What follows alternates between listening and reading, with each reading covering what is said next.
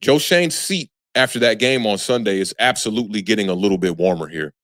The Eagles' offense was really just all Saquon Barkley. They were 1 of 13 on third down. They didn't get their first conversion on third down until the fourth quarter. And somehow they still managed to score 28 points in this game. Saquon Barkley had 17 carries for 176 yards, 1 touchdown. He was averaging 10.4 yards per carry. And, you know, we thought that this was going to be a revenge game. And, I mean, this goes even beyond that.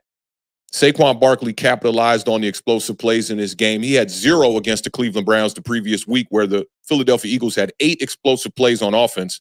None of them came from Saquon.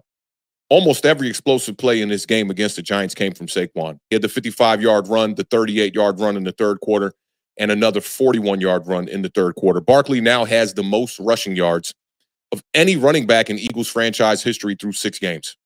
He's third in rushing in the NFL right now with 658 yards through 6 games for the Philadelphia Eagles. So Saquon is on pace here for over 1,500 yards. He's averaging 6.1 yards per carry. The 176 rushing yards is the second most by a running back going up against his former team.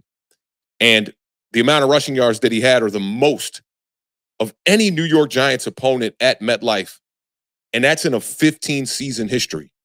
And it's crazy that Saquon didn't do that while he was a New York Giant. The most yards that Saquon had on the ground at MetLife Stadium when he was playing for the New York Giants was 152 yards versus the Houston Texans.